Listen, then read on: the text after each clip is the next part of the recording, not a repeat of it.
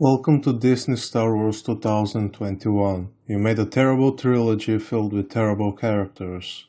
Two terribly written movies filled with terrible characters.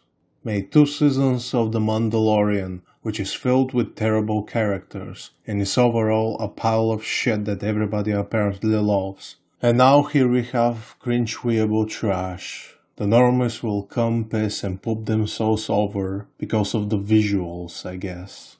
From the furry shit to the stupidly impractical sort that will be stupidly written into this stupid fucking weeaboo trash shit.